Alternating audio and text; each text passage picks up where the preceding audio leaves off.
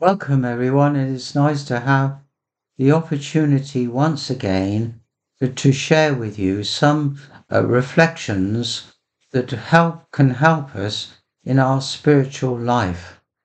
And I want to talk today briefly about some of the difficulties we encounter when we pray. Why do we pray? We pray because it is the way we expose ourselves to God's loving presence. And by doing so, we are seeking and finding, as Scripture bids us to do so, the kingdom of God within us. We want to not only seek and find, but we want to love Him, that He may find delight in our self-offering. Jesus said, whatever you ask the Father, He will grant it to you. And so if we are faithful to prayer, God will give us what we truly need. And every time we pray, God reveals to us more and more of His loving presence. What do you want, my friend? God is asking each one of us. And if our answer simply is, O Lord, I come before you as a child, seeking your loving embrace, do with me whatever you will, then we are praying in the Spirit. We are praying as we ought to pray. Of course, sadly, a lot of people don't understand what prayer is, really. Or they think the prayer is like turning on a tap. You turn the tap on if you want water, and then you turn it off again. Well, prayer is not like that. But of course, some people think that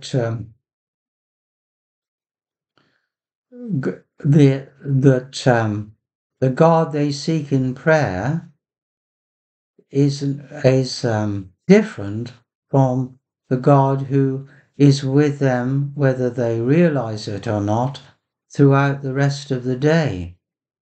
Our life is a whole, and we are a unity, and we seek to realize more deeply and reflectively the person who we really are. And regular prayer deepens that reflectivity and awareness in the loving presence of God. But of course, often we get distracted in prayer, and that distraction and that comes from not having a mind that is sufficiently quiet to enable our heart to be open to God. A lot of mental chatter and noise, but that's largely comes about through what happens to you outside the times of prayer. So the answer lies, what happens in prayer depends upon what happens outside of prayer. You see, when we come and before the Lord in prayer, prayer is like a mirror that is held up, and in which we see ourselves as we really are, not the me that so often is hidden through activity and the mental chatter of the rest of the day. So often, though, we choose to ignore the real self, and lacking a spirit of reflectivity, thereby which we are more recollected. Is it surprising that we find prayer difficult?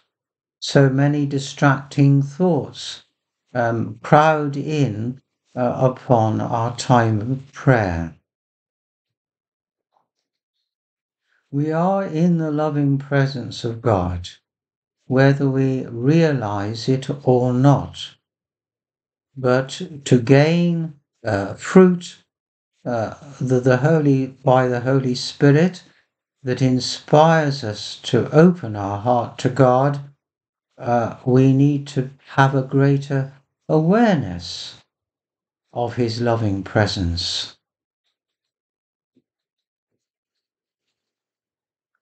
So prayer isn't like a tap that you can turn on and off, as many people think. And those people who regard prayer as some kind of turning to God when you're desperate, or in order to have nice, comfortable feelings, or something you do when you go to church, haven't even stepped on the first rung of the ladder of prayer. Once one's consciousness is awakened by God's Holy Spirit, one sees that prayer is such is the loving embrace of God that encapsulates everything. Prayer is God's loving embrace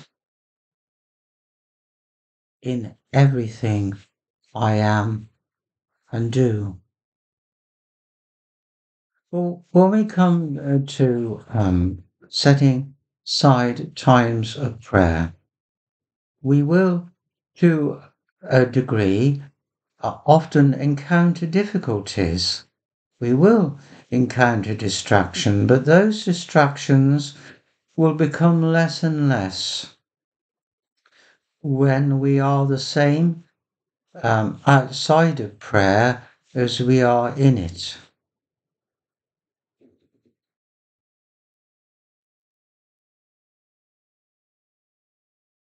What are some of the things that cause distractions in prayer?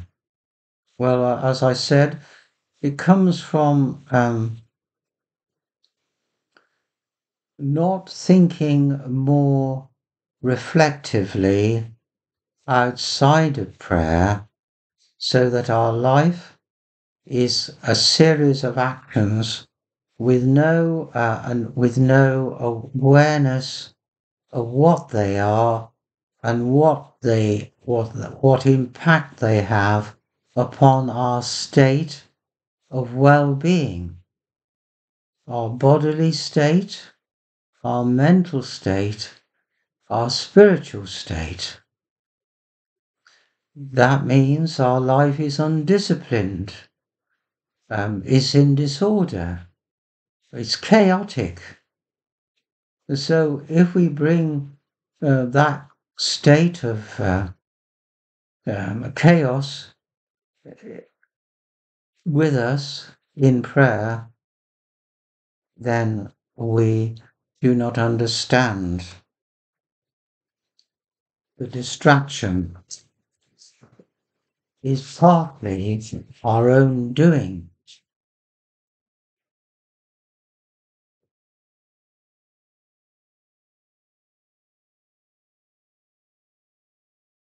Now, even if we are in a more state of tranquility and understanding in a more recollected way, our whole time and day, and gathered together in a single point in prayer, we will sometimes struggle, and this struggle in prayer, these distractions will come, but we mustn't worry about them. We mustn't try to resist these distractions in a violent way, but quietly resist them without impatience, just turning our eyes towards God and just thank Him for the wonder of His beauty and creation and His indwelling within us. The longing and loving heart that turns towards God despite distractions to temptation will be blessed by God. Because it's not necessarily what we get out of prayer, it's just giving ourselves to God that gives us peace ultimately.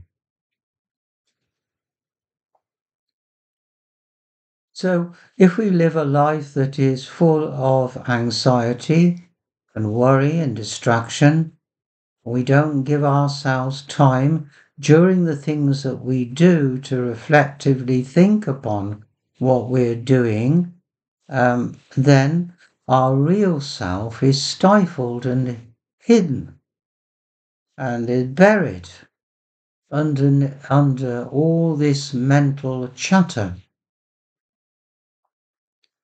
But that's the self we would bring to prayer if we did not think sufficiently upon our actions in the rest of our day.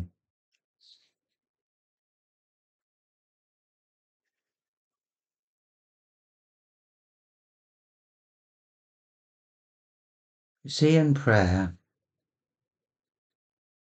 we we are who we are before God, not the false self, the hidden self, but the real self. See, in prayer, it's like holding up a mirror. You see yourself as you really are. And if you don't acknowledge who you really are before God, then God can't change you. God can't mold you. God can't lead you. So that's what we wish. We wish God to take hold of us and to show us um, more about Himself and about ourselves in relation to Him.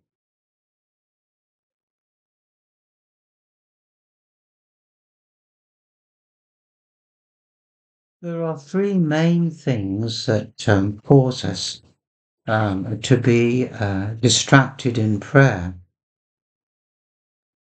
And now I just want to make it clear that distractions come to everyone in prayer.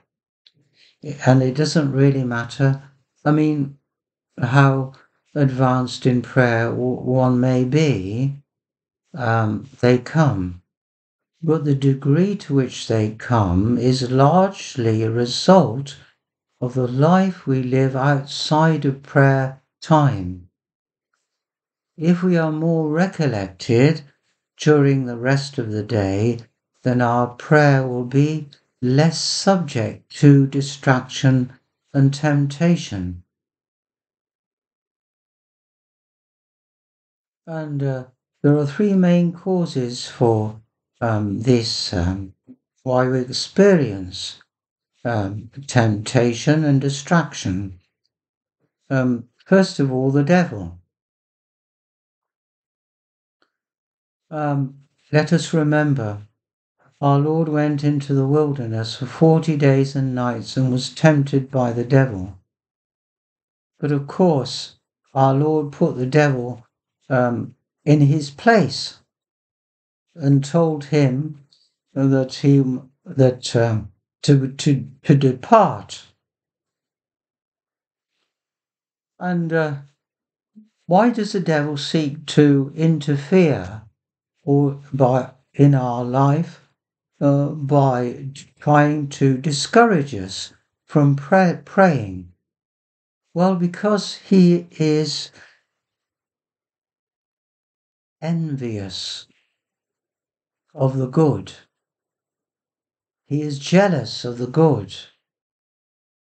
Because he is of the darkness and sees see you or me making a serious advance towards the light of God's love, he wishes to do all he can to discourage you by distracting you and causing you to abandon prayer, to give up. Let us, however, not be deceived by this, but to remain faithful to prayer, identifying ourselves and kneeling in prayer with our Lord in the wilderness and in the Garden of Gethsemane, to do the will of God and not to do our own will, just as our divine Lord sought and did the will of his Father in heaven. The devil's main object is not necessary to cause us to commit a particular sin, but as to rather cloud and distract our mind, and by spoiling our prayer and causing us to abandon it. Then he has succeeded. My dear friend, never abandon prayer,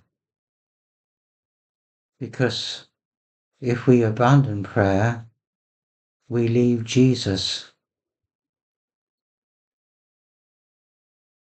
Let us leave everything else, but let us not leave Jesus. Because ultimately, no matter what we have in this life, whatever material possessions we have, whatever friendships we have, ultimately, when death comes, we leave everything behind, but we don't leave God, for he is still with us. And in prayer, we stay with Jesus because he wants to love you and to show you more about how it is to be who the person you really are in his love.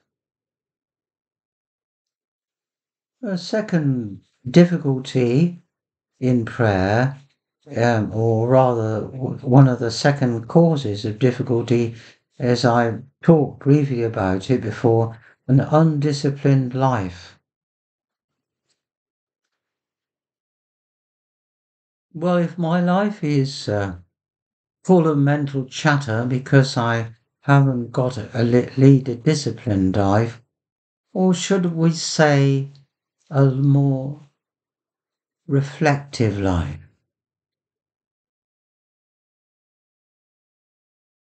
Remember, as I've said, we are the same person that we come to prayer, when we come to prayer, as we are outside of prayer.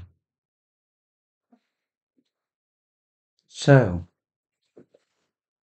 we can go along all day in disguise, deceiving ourselves,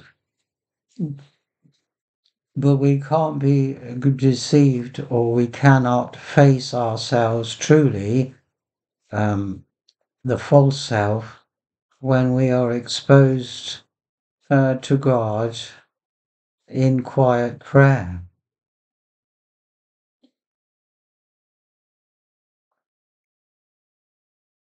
We must try, therefore, to reduce to live a life that's more reflective. So whatever we do, it doesn't matter what it is, if we do it more reflectively, then we will understand that our life is a unity and that the person you are at this moment is the same person you are in prayer. But prayer, the difference is, my friend, that opening ourselves to the love of God in prayer time gives us the capacity to change ourselves and who we really are before God. The quieter the mind is, the more open the heart is to the love of God.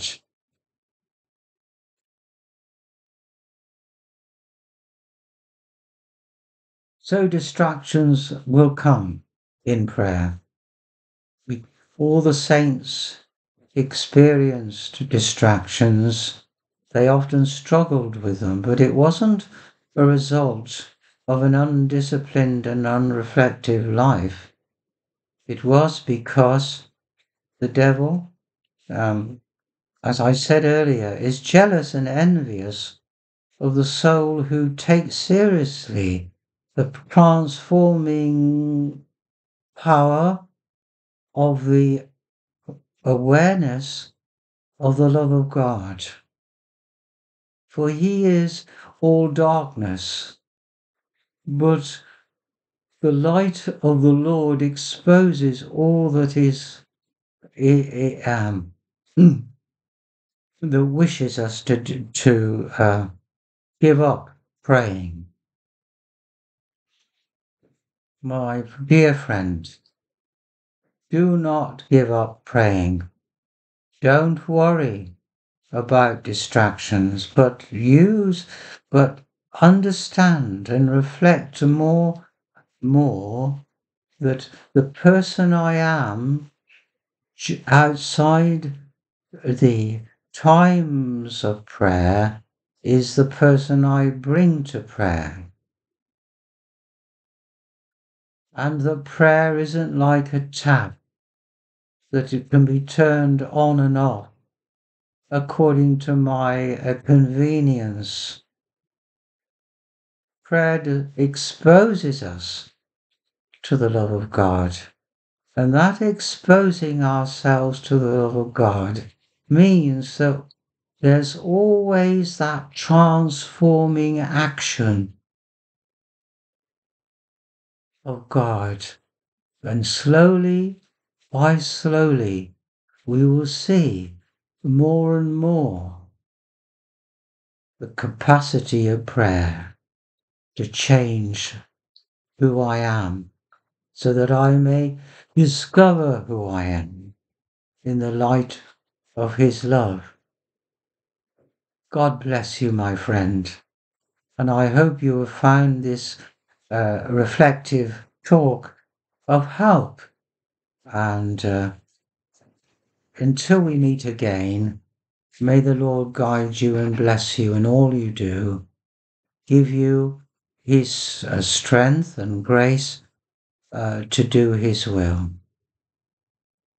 Bless you.